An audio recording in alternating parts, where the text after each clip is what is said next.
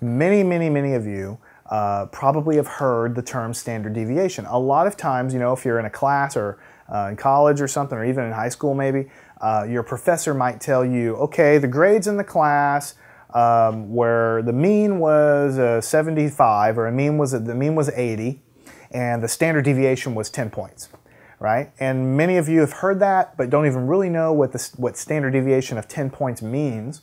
We're going to clear that up here. Much like the mean and the variance were extremely important central topics that you'll just see over and over again, the standard deviation is even more common than the variance when using and really describing sets of data. And again, the purpose of it is to measure the spread of the data. So let's walk down this logic, and I'll explain how easy standard deviation is to understand. But as we talk about it, just think to yourself, okay, we're just trying to describe the spread of the data. So that's what we're doing. Now recall, I will say, recall, we've already learned the sample variance. The sample variance. And that I will change colors for.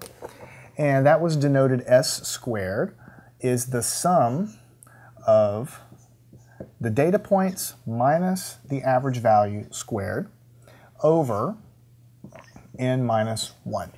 We've done that before. We understand that. Great. Now recall also the population. There's a reason I'm writing all this down again, so just kind of bear with me. The population variance, I'll go ahead and just rewrite that again. We called it sigma squared, and it was the sum of all of the data points minus the population mean. That's what that is. Everything squared, just like before. And instead of n minus 1, it was n, the total number of people or items in the population. This is what we've learned before. These do measure the spread of the data. They do.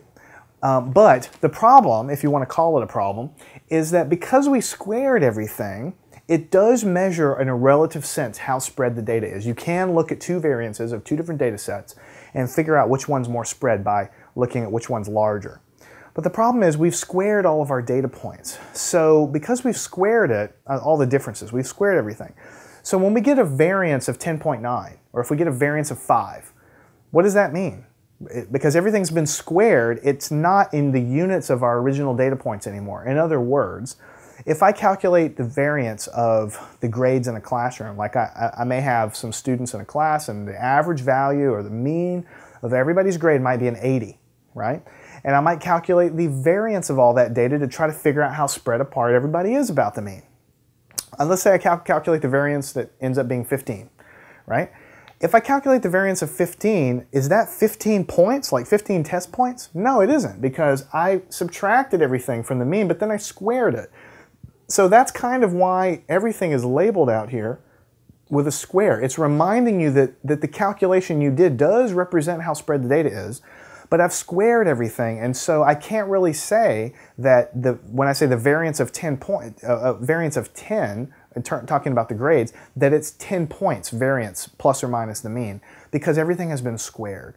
So what we're going to do is fix that little problem right now, and I'm going to go off to the other board and write that down. So what we do is we have the sample standard deviation. And it's so simple once you understand what it is, it's great. The sample standard deviation is labeled, let me go ahead and do this one in red, is labeled S. And it's literally the variance that we know how to calculate already, but we just take the square root of it. See, because the variance is kind of like a calculation that involves all the squaring of all of the differences of the data points. So if we just take the square root of that, then we eliminate the squaring business. We do the square rooting at the end, obviously, after we've calculated the variance here. And then from that, we get just S. There's no S squared here anymore. When you see S by itself, you refer to it as the standard deviation. So if I had to put it down in all of its glory, it would be the sum of the data points, xi minus the average value, squaring each difference like that, divided by n minus 1. This calculation, right as it sits, is the variance. It's exactly what I've written here, okay? So to calculate the standard deviation, you do all of that, And then at the very end, you take the square root of the whole thing. So when you do the square rooting business at the end, you don't call it the variance anymore. You call it the standard deviation. You use the same letter S, but you don't put a square over there.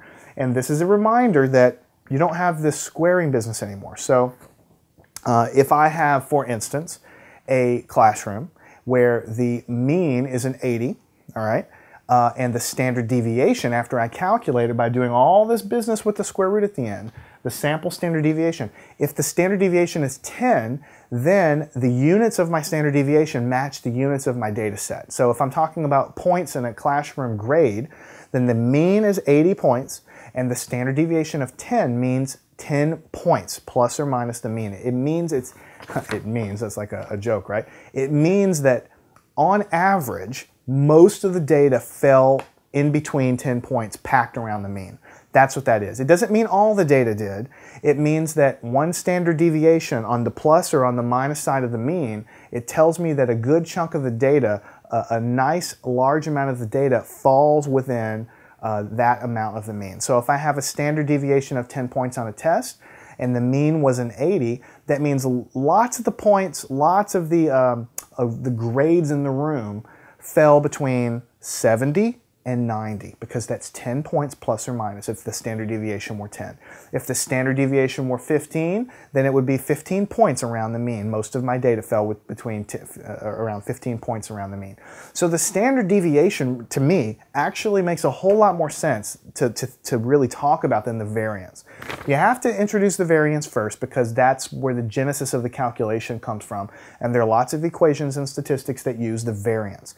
But whenever I'm describing a set of data to some person and I'm trying to give them a sense of how spread out it is, I'm almost always going to use the standard deviation, because I can tell them, hey, the mean of the exam was 60, but the standard deviation was 30 points. What does that mean? That means that if I were to do that, let me just kind of go down here. If I had a really kind of poor result on my test and I said the mean, right, x bar, was 60 points, right? And if I said the standard deviation, in this case, let's say the standard deviation S, was 30 points, then what does that mean? That means that here's 60, so 70, 80, 90, so here's 90 here. You subtract 30 up here, that would be 30 down here. That means that a large amount of my data fit into this window. When I have a standard deviation of 30 points, what it means is 30 points around the mean. That's what it is. It means that a good chunk of my data as a eyeball, as a calculation, actually falls between plus or minus the standard deviation in reference to my mean.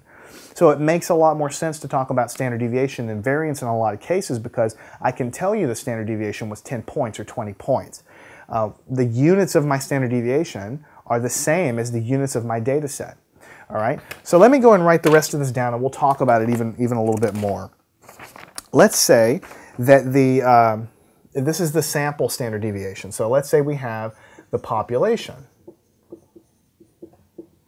standard deviation, right?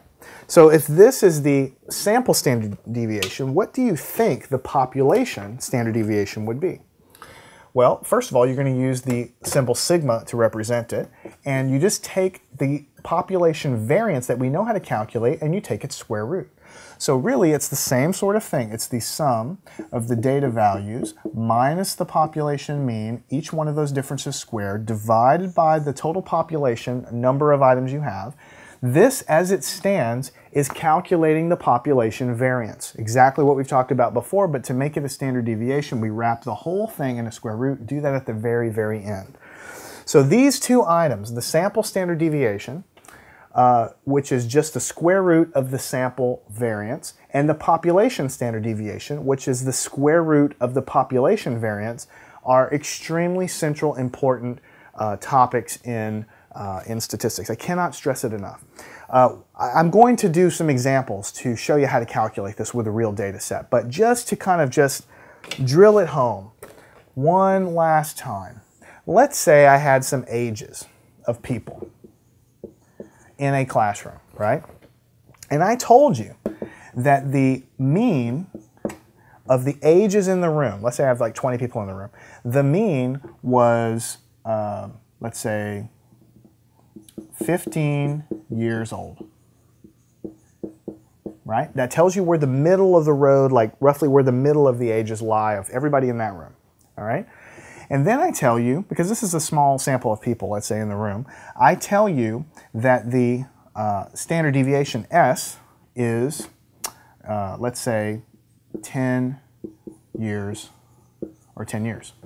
Then what you should visualize in your head is that if everybody here is everybody in the room, then the mean is going to be 15, right? But the standard deviation tells me that on average, a good chunk of my data falls plus or minus 10 years around this mean. So that means 10 years plus over here would be 25, and 10 years minus over here would be 5. So then in between these values here, a good chunk of my data lies. Now some of the data does lie out here and some of the data does lie out here, but a good chunk of it lies within plus or minus 10 years of the mean, okay? In contrast, I'm not going to draw another picture. If the standard deviation were, let's say, 2 years, right? If the standard deviation were 2 years, that would mean that the mean would be here, and I would be plus 2 years and minus 2 years, so up to 17 and down to 13. Very tightly packed data. It would tell me that a lot of my data falls within plus or minus 2 years of the mean, which is 15. So I can easily give you two pieces of information about a data set, the mean and the standard deviation, and you can instantly get an idea of what that data set looks like. The mean helps you visualize where the center of the data is. The standard deviation tells you how broad it is, right? If I have a very large standard deviation, then lots of values lie on both sides of that mean, right? If I have a very small standard deviation, then I have a very tightly compact data set, plus or minus however many units your standard deviation is. So I've tried to give you some examples. I want you to internalize what this means because it's so important for future lessons. Make sure you understand the concept behind standard deviation, and then meet me on in the next lesson where we will go on and just do some calculations and show you how to calculate the standard deviation. The calculation is really the same as we've done in the last section, but I still think it's important for you to get some practice with it. So follow me on and we'll get some practice with calculating the standard deviation in statistics. Learn anything at mathandscience.com.